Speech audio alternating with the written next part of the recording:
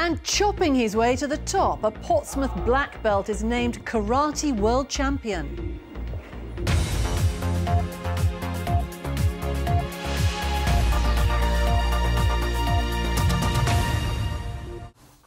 Right, he took on the biggest and the best karate players from around the globe, but Dave Galloway beat them all to become a world champion.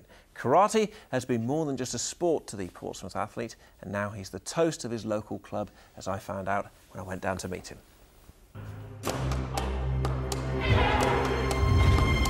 Before I step on the mat, the only thing I really think about is the one person I've got to fight.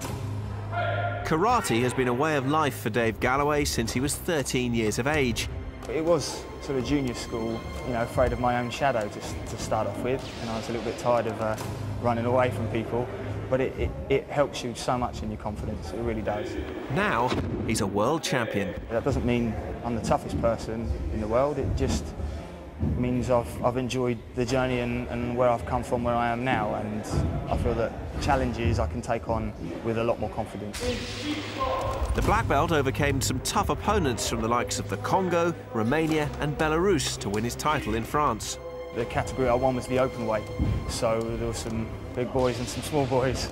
Most of them were big boys. I'm only sort of 70 kilograms, so a lot of looking up with depending on who I was fighting. Karate runs in Dave's family. His sister also plays the sport, and the victory was a triumph too for his long-term mentor.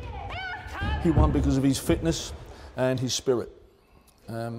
He portrayed the Portsmouth Karate Club spirit, and he's very fit. He trained up for this one. I'm so proud, you know. It's a marvellous feeling, I've got to say.